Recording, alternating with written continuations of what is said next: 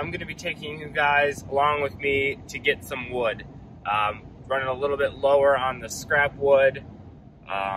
Actually, I'm not really running low. I just like to go there and see what new cutoffs they have. I go to a Amish sawmill where I'm able to buy the cutoffs, and then I'm able to raid their dumpster in there before they burn it. So I'm able to, salvage some like walnut or cherry, or it just depends on what they have cut that they used before, and I'm able to take that stuff for free. So we always go there, we always buy something. We don't ever go there and just get the free stuff. But I'm gonna take you guys with me there. I just got off shift at the fire department. I got my coffee. We're gonna go home. I'm gonna make a few ashtrays today. I think I might make a cutting board. The whole cutting board won't be made today. I gotta do the glue ups and all that, but we'll probably do something. I have no orders right now, so now's my time to either restock in some of the hot items or just go and make just for fun stuff. So right now, I kind of want to make some Valentine's Day gifts. So the only two things that I have to do this week are these two Valentine's Day gifts that I want to do. And then I have a birthday gift for my mother, which I'm trying to figure out what I want to make her. I know I want to make her something, but I'm not exactly sure what. I kind of have an idea, but I'm not sold on anything in particular yet. For Valentine's Day, I'm giving my wife a heart-shaped catch-all tray with a nice little saying in the middle, and then I'm gonna make that out of walnut, and then I'm gonna seal it with some of the board butter, so that's food safe. If she wants to put like candies or something in there, or even if she doesn't want to put anything food in there, it doesn't hurt it. So alrighty guys, I will take you guys along with me. We have about a 20-minute drive from the fire station to the sawmill, so I will pick back up when we get there.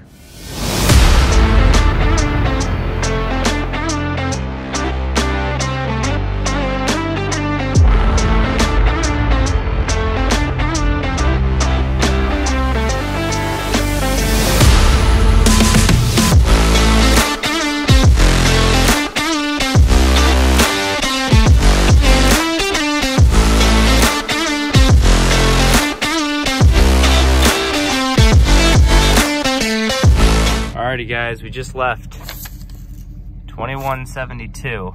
I got 11 board feet of 11 board feet of 5/4 wide red oak. This is absolutely beautiful. Perfect for like cutting boards or dishes, like catch-all trays. This is absolutely beautiful. Alright guys, so as you saw, we got two pretty decent sized 4-footers of the I think it's 5/4 red oak. So we're gonna take those home. I definitely need to make a Valentine's Day gift. I'm kind of wanting to try and make a just a cutting board out of it, I think it's just a solid piece, and see how it turns out. I'm really curious to see what it'll look like, and if it turns out, I mean, we might be able to use it or sell it. So we're gonna try that. I got 2 of those, so I should have plenty if it actually works out. I love the color of it. It'll look great with the mineral oil and beeswax on it, give a nice little gloss to it. So can't wait to show you guys what I'm ended up doing. Alrighty guys, so the last time I used this, I ended up breaking my router. So I went out and picked up another one. I actually have another one right here too, but I always have 2. Just in case something does happen like that and I need to finish a project. Luckily, this was just a project I was working on for myself, so I was able to just scrap it, and now I have to install this, which pretty much is I just put this in the collet and then run the wire.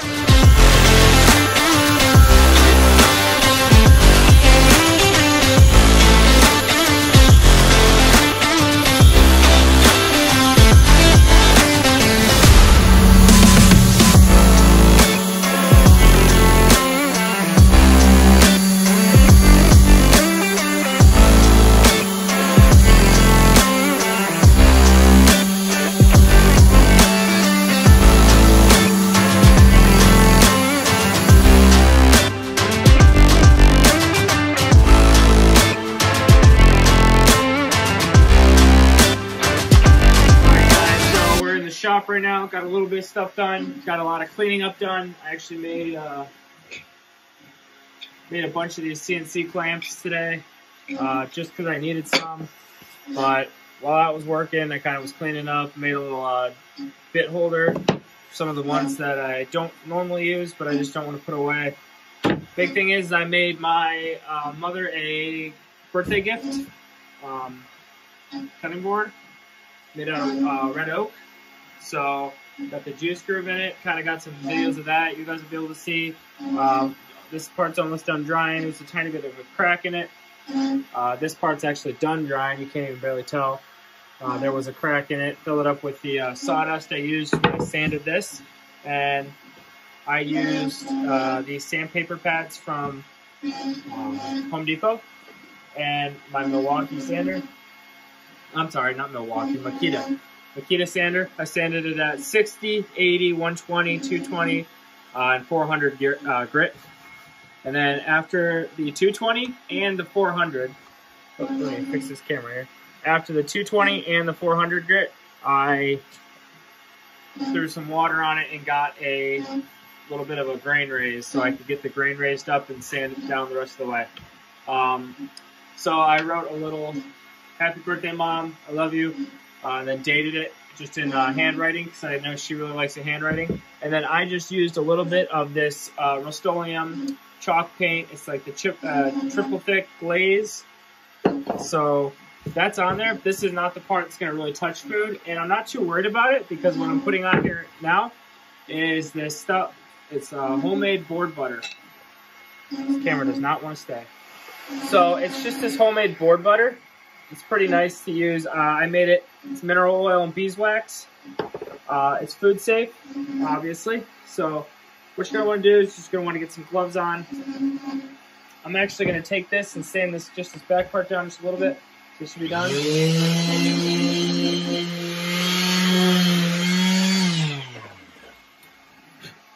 Can't even tell there was really a crack there.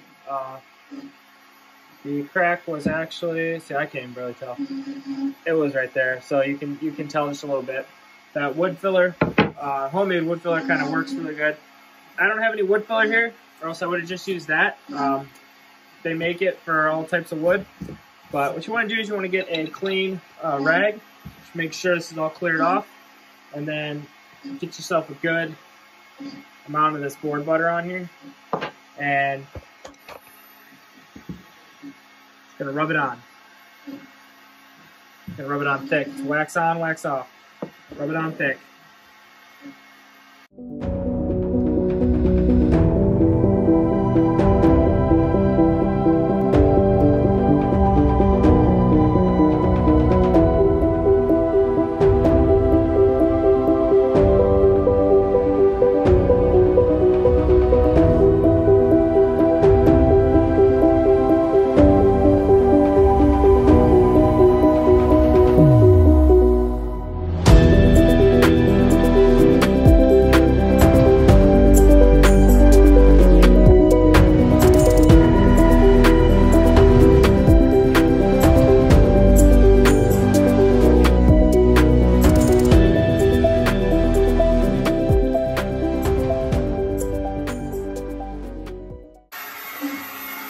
Alright, that's what I've been working on right now.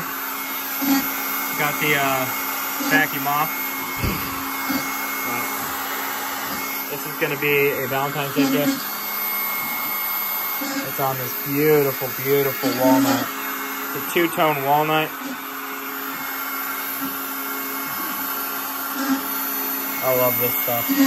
But I got this all cleaned up, moved this over, reset my vacuum up. Wiped everything down. I lubricated everything. Kind of threw some of my little spare wood that I'm actually using right now in there. This all looks like blood. It's not blood. It's actually used for that. But set some more spare wood over there. I got more spare wood over there. I brought my trash can in to throw some stuff out. And I've just been working here for the last 2 hours on just random stuff that I've been putting off. So there's my palm. That's my other router. All right, so this is done. That's good. Now, one thing I love to do with these things is I will run the vacuum over it real quick.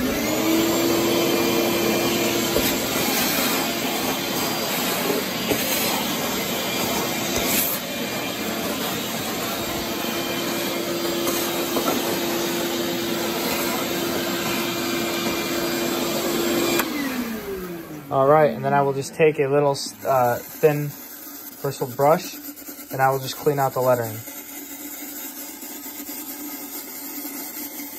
I don't go too hard, but I just let the bristles get in there and then just move in all the directions. Does pretty good without chipping it. These are just Harbor Freight ones. Just cheap Harbor Freight ones. I think these were like $2 for 6 of them. So this was our wedding date. Says, I don't love you to say I love you. I love you. I don't say I love you for you to hear it. I say it because I do. So I'm going to get this cut out, and then I'm going to just take a light sander and just sand this, and then I'm going to seal it, and then this will be hers. Alrighty guys, this is the finished product for the Valentine's Day gift for my wife. Beautiful coloring. I just lathered on a thick layer of this triple thick glaze. Once that dries, I'll add another layer or two, and then make sure I coat the bottom really well, and it'll look like glass.